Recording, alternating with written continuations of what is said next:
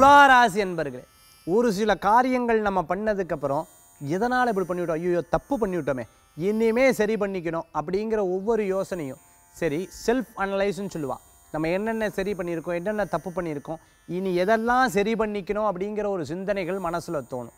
இடம் பொருள் நம்ம பேரில் இருக்கிறத விட மனைவி பேரில் இருக்கிறது நல்லது, நம்ம பேரில் இருக்கிறத விட மற்றவா பேரில் இருக்கிறது நல்லதுங்கிறத யோசனைகளும் இன்றைய தினத்தில் தோணும். எஸ்டேட் சம்மந்தமாக இருந்துட்டு இருக்கிறவா, அதே சமயத்தில் இடம் தோட்டமெல்லாம் இருந்துட்டு இருக்கிறவா பேசாமல் மற்றவா பேரில் மாற்றி கொடுக்கலாமா, குழந்தைகள் பேரில் எழுதி வைக்கலாமாங்கிற ஒரு எண்ணங்கள்லாம் மனசில் தோணும். அதற்குண்டான முயற்சிகள் எடுப்பேன். குழந்தைகளுடைய படிப்பை பற்றிய சிந்தனைகள் தோணும்.